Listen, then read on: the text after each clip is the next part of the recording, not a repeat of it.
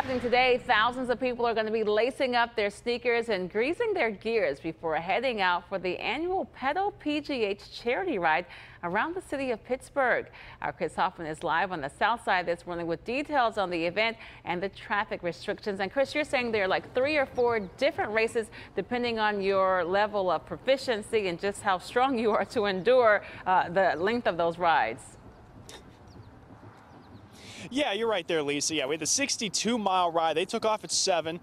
Just at the top of the hour here, the 40-mile loop. Still to go are the 25-mile and the 10-mile loop. That makes up some of the 3,000 riders. There's a couple starting to form here for the 25-mile. That'll take off at 9 o'clock. Now, the participants will explore the city's neighborhoods on an urban tour. Now, this event has raised more than $1 million over the past few years for the Bike PGH nonprofit. That group works to promote a safe environment for bikers and pedestrians.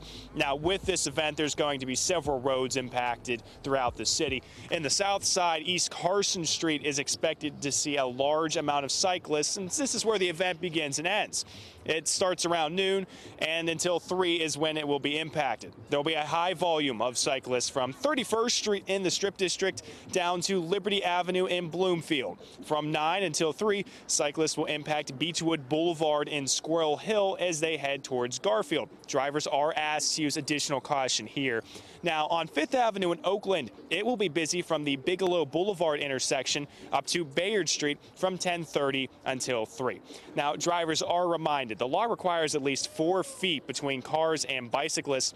For more details and the full list of the traffic advisory, visit our website and app. We'll be out here again for 8:30. We'll see you then. We're live on the south side. Chris Hoffman, KDKA Morning News.